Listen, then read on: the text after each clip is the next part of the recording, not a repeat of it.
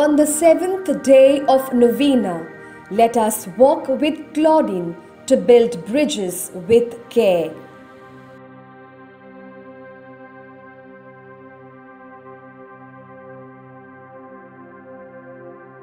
Novena Day 7. Theme: Care. Carry each other's burdens, and so you will fulfill the law of Christ. Galatians 6:2. How do you care? Different people care for others differently. Some care by listening, some by giving gifts, some by prayer for the loved ones, and some by just being present for the other. Claudine cared for her children by showing her interest in their well-being.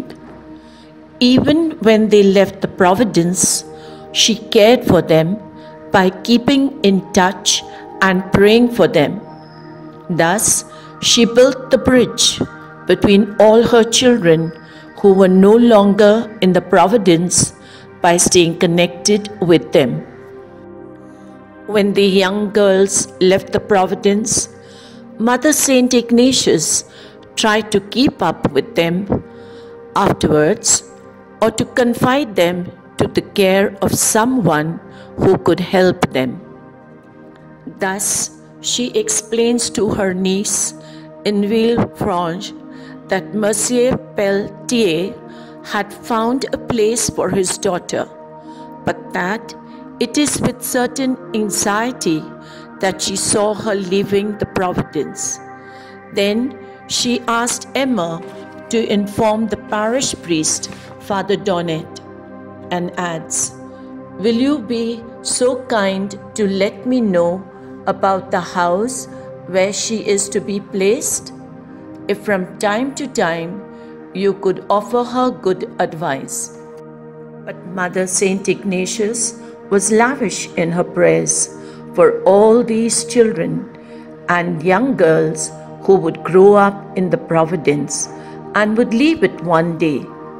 She would pray for each one in turn, recalling all their names and faces, interceding for them and thanking God on their behalf, sometimes obtaining real miracles. Father, Saint Claudine was true in her care for others. Inspire us through her life to show genuine love and affection to all those whom we love and care. May we build bridges with our care, with those who feel unloved and unsupported, and stand by them when they are in need. Amen. Through the intercession of Saint Claudine, we pray for caring attitude that we may live compassion-driven lives and make a difference in the world. As we pray, God, our Father, you granted Saint Claudine Thevenet an intimate experience of your merciful goodness, and you called her to dedicate her life to the education of the young. Give her the grace to draw from the heart of your Son an ardent zeal to make Jesus and Mary known and loved. Help us like her to be witnesses to your love, given over to the action of the Spirit and open to the needs of our brothers and sisters, especially the most deprived.